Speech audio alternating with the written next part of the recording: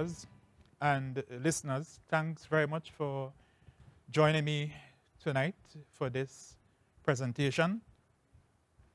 When I received a phone call a couple weeks ago, and I heard Mr. Carl Anderson on the other end from the National Library Service, I was wondering which of my sons did not return the library book and how much the fine would be.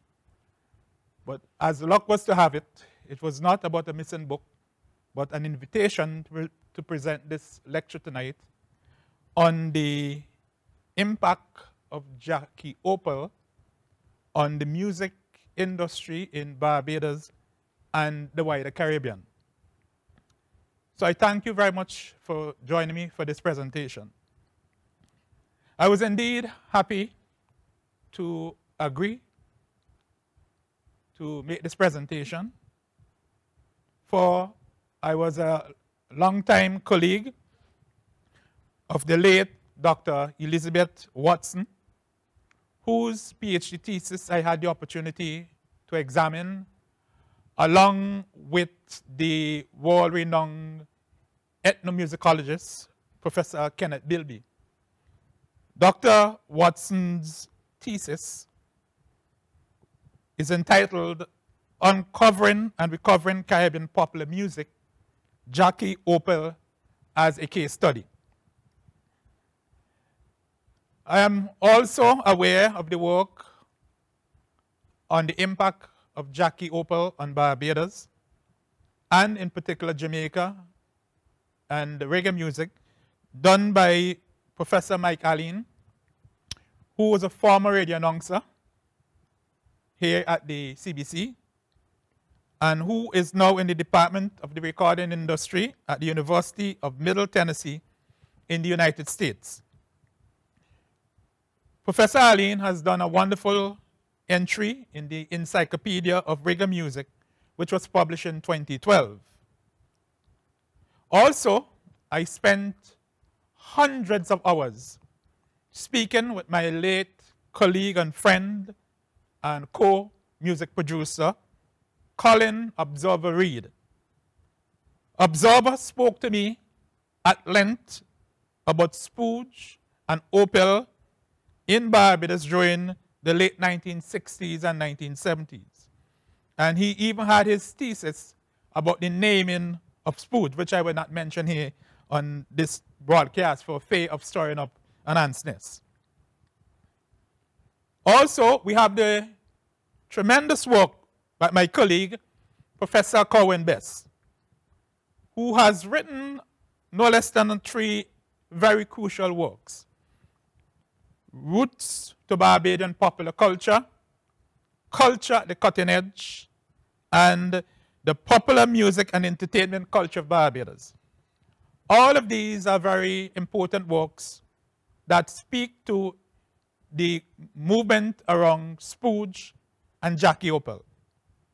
But tonight I would add to this discussion, to this discourse, my own reflections as an insider in the music industry.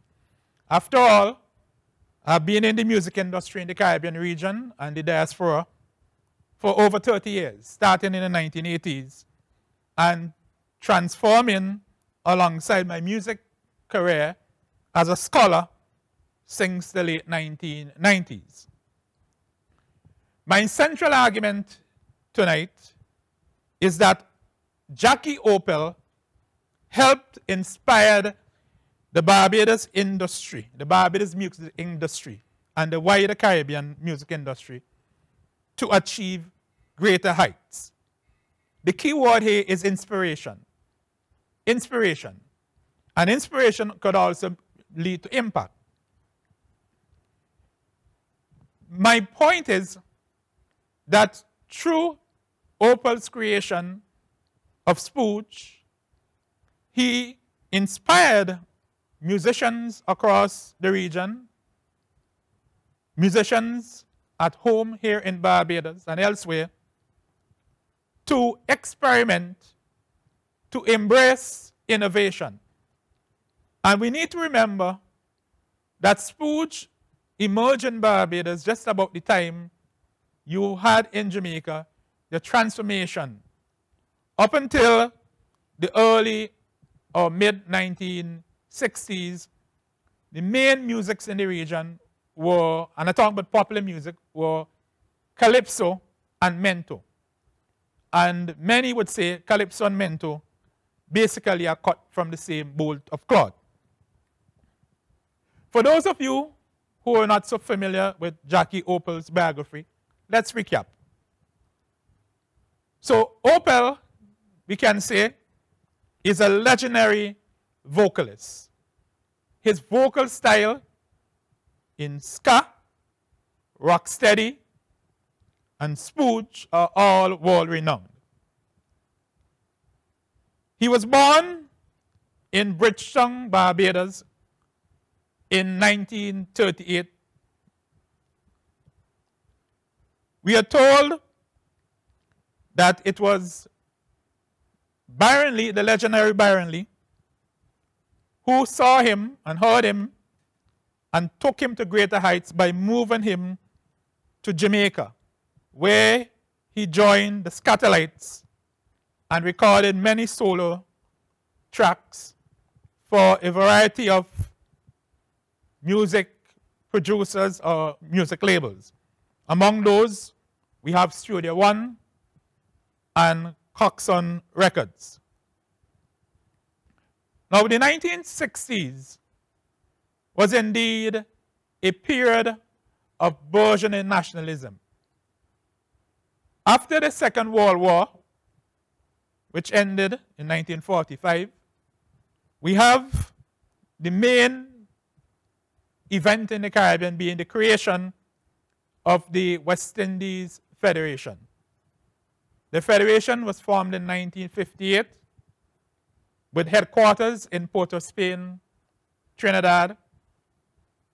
And by 1962, there was a famous quotation, 1 from 10 leaves nothing. And so Jamaica withdrew from the Federation and became an independent nation. But the achievement of political independence by Jamaica also helped to boost a music industry in Jamaica, and also we could say the wider Caribbean. In fact, many are not aware that in the 1950s and 1960s, that Jamaica can be said to be the music capital of the world. Just like today, in the 21st century, well, before COVID, certainly, because in the last 3 years we have had a little movement in the music industry in terms of performance.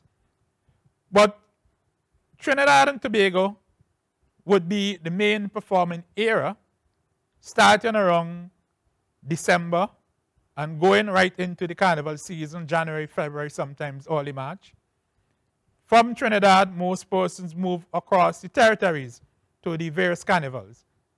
And at this time of the year, mid-August, most will be heading to London, Notting Hill Carnival. And from Notting Hill, you would move to New York for Labor Day. And from Labor Day, you'll move briefly across the rest of North America. And by October, you find yourself in Miami for Miami Carnival. And you make the circle again. So in the 1950s and 60s, typically, you will move from your home territory to Kingston, Jamaica. I have seen many references noting the Lord Kitchener, Alwyn Roberts Kitchener, moving from Trinidad, spending 2-3 months in Jamaica, and then making his way onto London in the 1950s and 1960s. So Opel moving to Jamaica in the 1960s with Byron Lee, he was moving to, we can say, the Caribbean music capital at the time.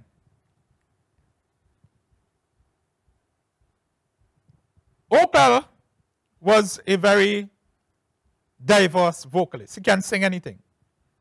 Ska, R&B, soul, gospel, calypso, and so on. We are told that he left Jamaica and moved to Trinidad, and eventually coming back to Barbados in 1970, where he died in March at about age 32, fairly young in comparison to the lifespan these days. But during his short period back in Barbados, he was instrumental in developing what we call spooge. Spooge became, for many, after his death, symbolic of post-independence Barbados music achievement. Of course, Barbados gained political independence in 1966. And we know we are on the verge of another significant constitutional movement. There are many among us who argue that Opel, during his lifetime, never gained the recognition he deserved. I can quote Al Jelks, who would speak later in the week in another presentation organized by the National Library Service. But he said several years ago, and I quote, "There is a lot of fact in researcher Dr. Elizabeth Watson's conclusion that Jackie Opel was not appreciated by Barbadians."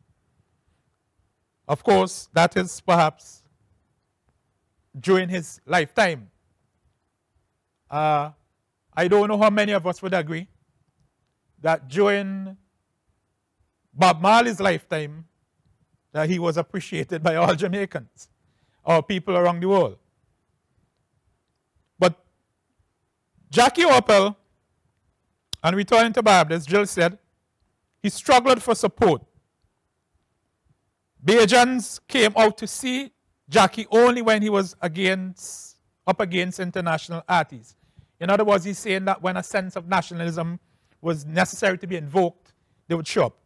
Pretty much to what Professor Beckel said about that famous test match, West Indies versus South Africa at Kensington Oval, when Anderson Cummins was left out.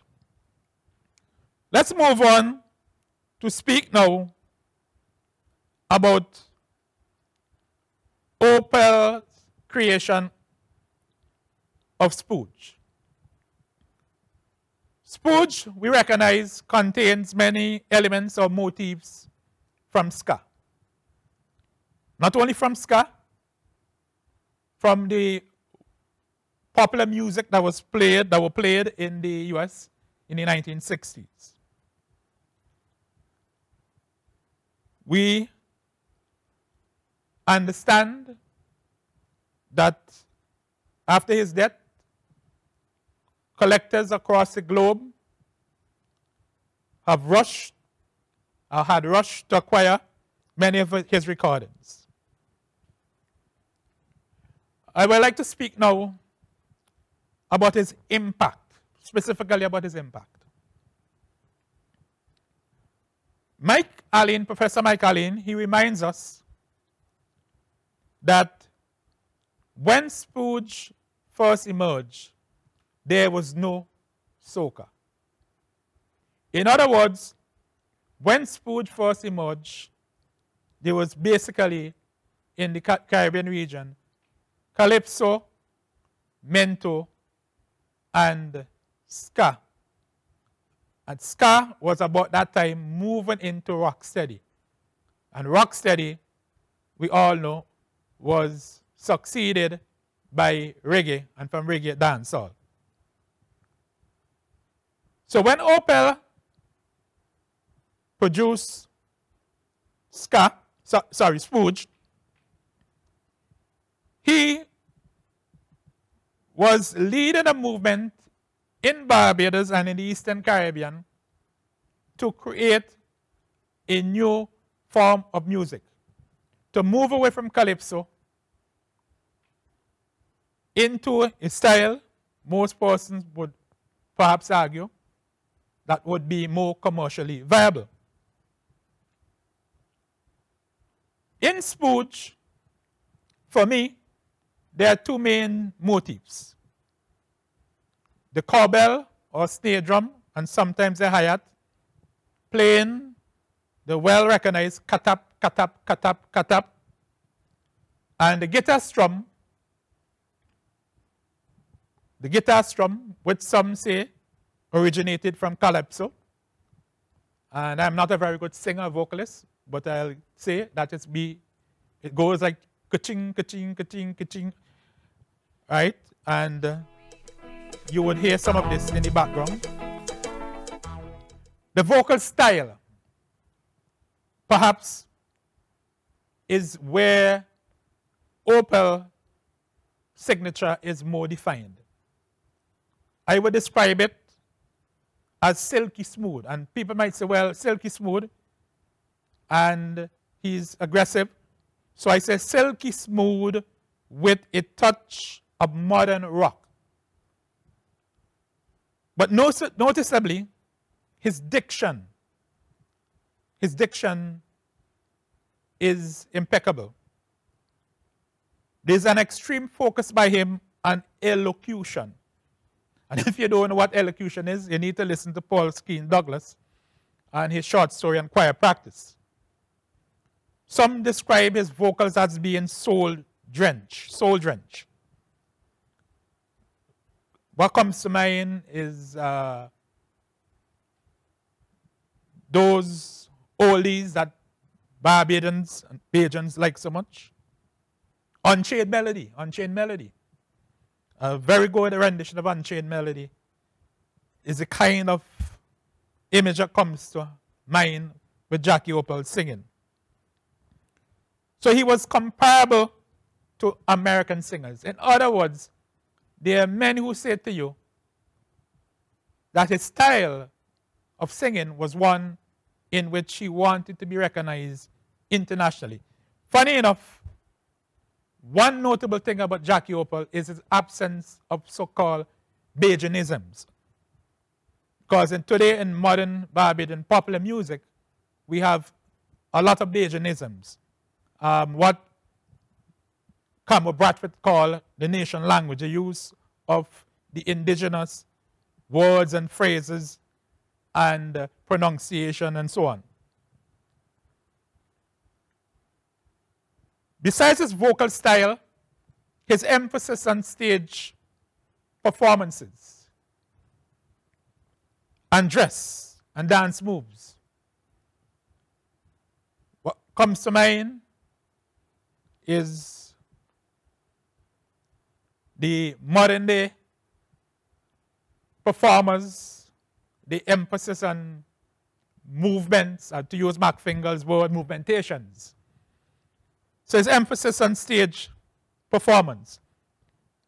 Unfortunately, as Dr. Elizabeth Watson reminded us, there apparently up until now is no video footage of Jackie Opel performing.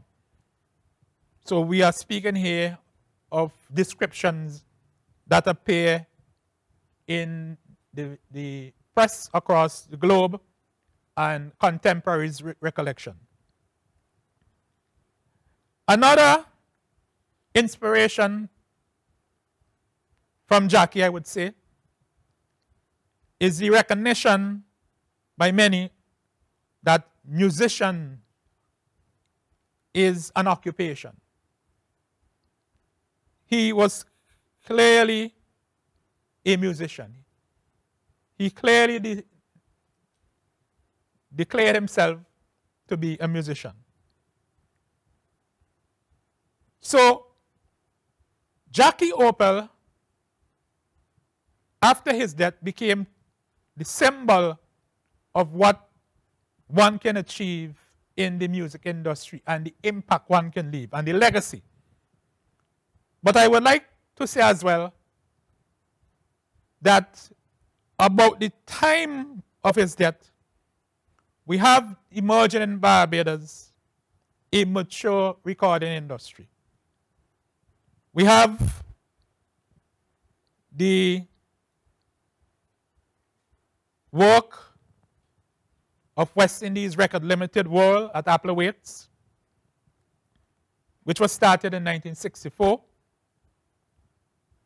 So from the late 1960s, early 1970s, you have a lot of recordings being done in the Caribbean, Eastern Caribbean region. You have World in Barbados producing records for the various neighboring territories, for Grenada, for St. Vincent, and so on.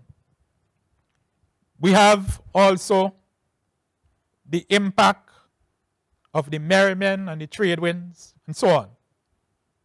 You have the emergence of multi-track recordings. We moved from the one-track recordings, which were done at the Barbados Radio Fusion and at the Caribbean Broadcasting Corporation, CBC, at that time, of course, located at Black Rock, at the Lazaretto, where now we have the School of Graduate Studies and the Usain Bolt Athletics Track. You have newer studios, multi-track, REC Studios, Searles Factory Yard that did a lot of work for regional recorders, Paradise Alley, and so on.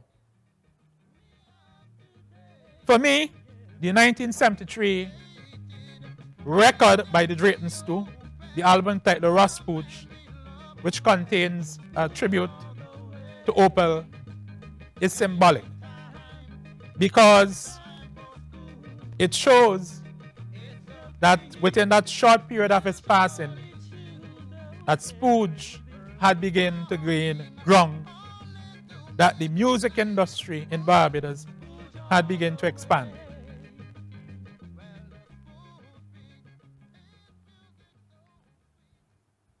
What about after Spooge?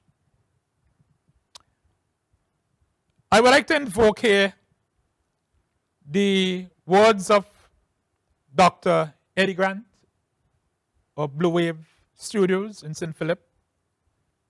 In speaking about Ring Bang, with his refrain, Ring Bang for Life, Eddie Grant said, every generation adds to the stock. I'll repeat. Every generation adds to the stock. So Eddie Grant came in 1982 and established Blue Wave Studio at St. Philip, with a smaller one at the Pepper Pot. And he helped to modernize calypso and soca production techniques and so on. So he came in the 80s and added to the stock. So just as Jackie and Spooge helped to influence and get other younger and lesser known Barbadian and Caribbean musicians to add to the stock, Eddie Grant did in the 1980s. So the point I'm highlighting here is the importance of inspiration for those, from those who came before and those who come after. Again, Mike Allen has reminded us that it was not until 2005 that a Barbadian artist achieved major international album sales. And of course, that was Rihanna. Before Rihanna, it was Rupee with his Tempted to Touch that entered the US top 40 in November of 2004. But before Rupee, Rihanna, we could go, let's say, as far back as 1982, between 82 and 87, and we could go to Montserrat with Arrow, with his Hot, Hot, Hot, which was done over in 1987 by Buster Poindexter, and Sam Douglas of Trinidad and Tobago, Who Let the Dogs Out in 1999, redone by the Bahamen in 2000, and Kevin Little turned me on of 2003. I would argue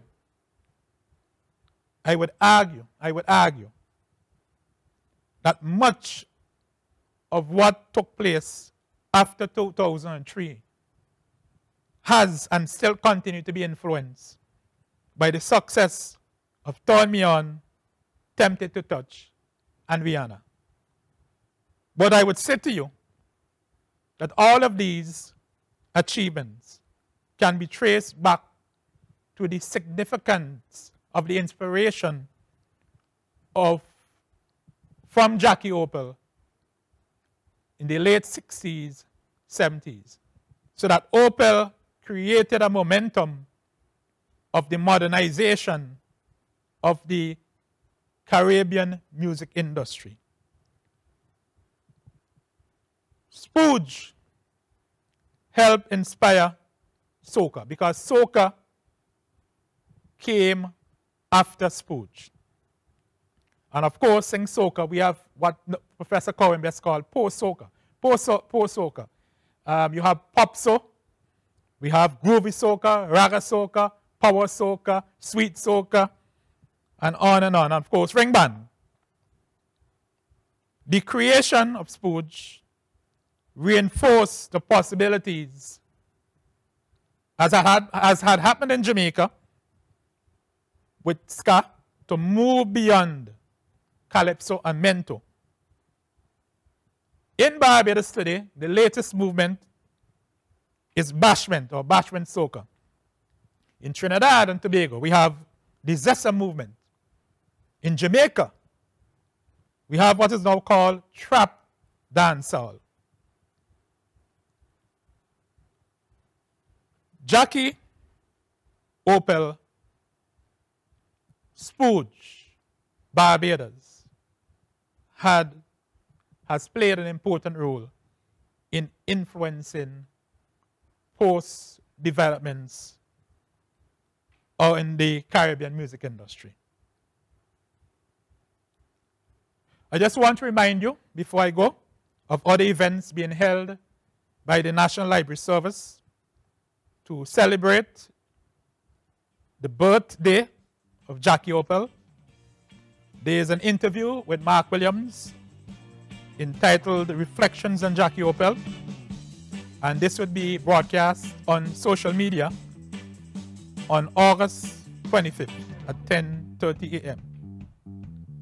On the 27th of August at 5 p.m. there will be a roundtable discussion on the life of Jackie Opel at the National Library Services headquarters, and it will be broadcast on Zoom.